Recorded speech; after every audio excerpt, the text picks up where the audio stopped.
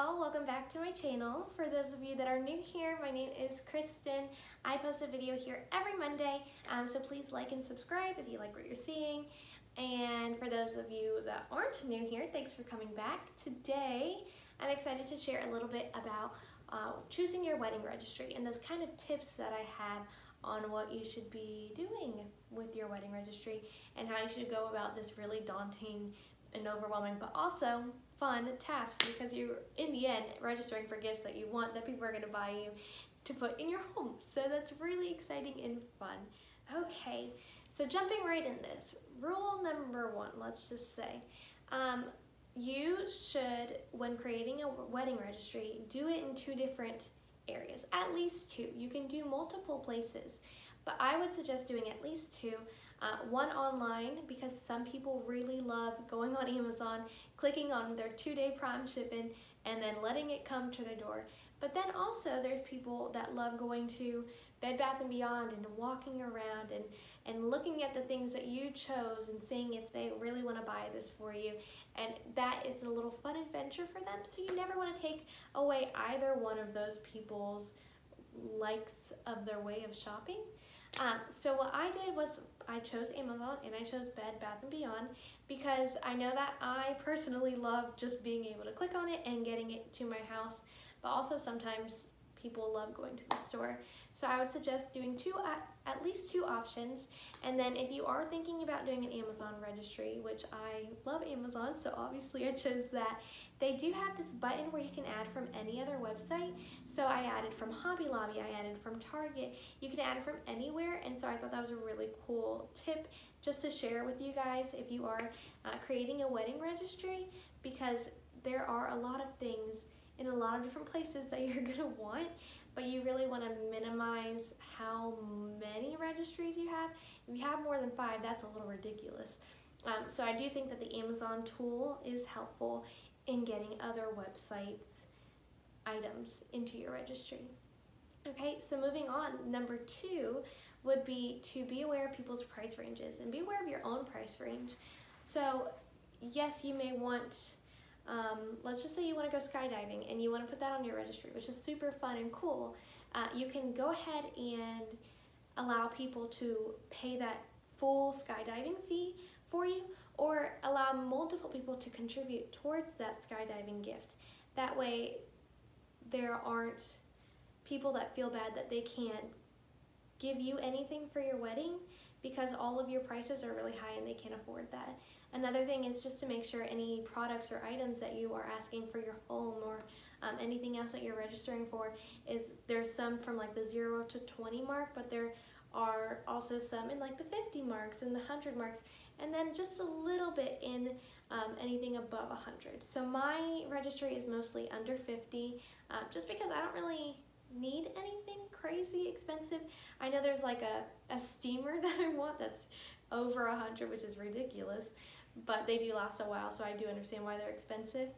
But it's just being aware of who you're inviting to your wedding and knowing that they're going to want to give you a gift, and you don't want to have them having their feelings hurt because they can't afford anything on your registry because all you have are expensive items.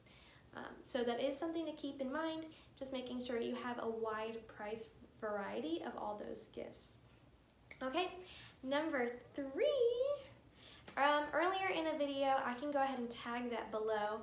I showed you my wedding tips, wedding planning tips, and how I use the knot. I absolutely love the knot. You can go ahead and watch that video for more information regarding all of my wedding process with the knot. This is not an ad. So I love the knot also for their registry option. I don't know how to say that. Anyways, on my wedding website, through the knot, there is a registry tab. I know this is a lot of information, and they have the knot give back program. So you can go ahead and anyone who buys a gift from your registry through their website, they go ahead and give back a portion of that money to a program or a charity that you chose. And so I chose the Alzheimer's Foundation because my lovely, amazing grandfather passed away with Alzheimer's not too long ago. So I wanted to make sure that the people that are spending their money and giving me gifts for my wedding, where also a little bit of that was giving back to my grandpa and the cause that he died with. So I love that they have that option. There are so many other programs or charities or foundations that you can choose from, but that is something really important, and I'm really glad that I found that because no one told me about it, and I would like a little bit of the gifts that people are giving me to go back to helping find a cure so people don't have to lose their family members either. Okay, now for adding items into your registry. Like I said earlier, this is overwhelming, this is stressful. There's so much stuff that you can add. Literally anything in the world you can add to your registry. There's so much stuff. So you want to make sure that you're not just adding these things that you don't need instead of the things that you actually do need. So what I would do, and what I did do, is take inventory of things we already have and things we do not need. And go ahead and make sure that you know that at the top of your head. If you need to replace something or you have something old that's going to break soon, then yes, of course, add that. But you want to make sure that you're adding things that you need first, and then like the fun, like posters on the wall and decorations types of things. So I would advise you to go, if you're going to an in-store, they will probably have like a catalog for you to say, oh yeah, this is actually a really good idea. I didn't even think about putting a hamper on my wedding registry. And then also if you're going on Amazon, they have this tab where it says frequently added to registries or something like that, and you can go ahead and look through that and see, oh yes, I did need a coffee maker, or oh yes, I did need a handheld vacuum.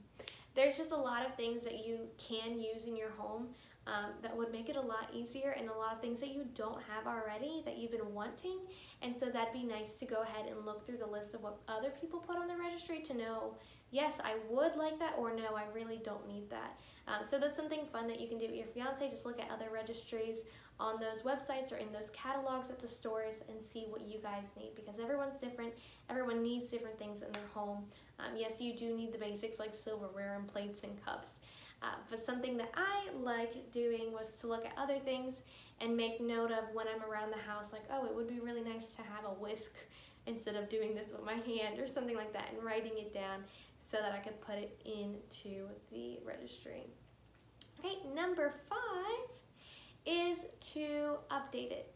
I update mine probably monthly based off of going around the house and saying, oh my gosh, how have we lived without a steamer or an iron? We probably need one of these. And then just adding that, going online to Amazon is so easy. I just do it on my phone and I say, yes, we need this one, and we put it there. And also going through and saying, do I really need this vase for these flowers? And no, I can put this on one of my wish lists that are private. And if all of my gifts aren't bought, I can add that on there, but it's really not something necessary. And so I don't want people buying things that I'm not going to use or need. So I think that it's really important to, like I said, tip number 4 was to look at other people's registries, but tip number 5 is to constantly be updating it and making sure that the things on this are things that you actually are going to want and actually going to use, instead of things that just, oh, that would be fun to have if blank happens, and blank will never happen. So these are my fun little 5 tips on wedding registries. It is fun to make a date out of going to the store. Me and my fiance, we went and we just grabbed a gun and like doom, doom, doom, doom, doom on everything. But then we got home and we're like, we went a little crazy. We don't need, yes, this was actually one of the things, we don't need, I think it was $500 knives from the volcanic ashes of Hawaii. I don't know. But we clicked on it, and then we got home and we realized that we were just way over our heads.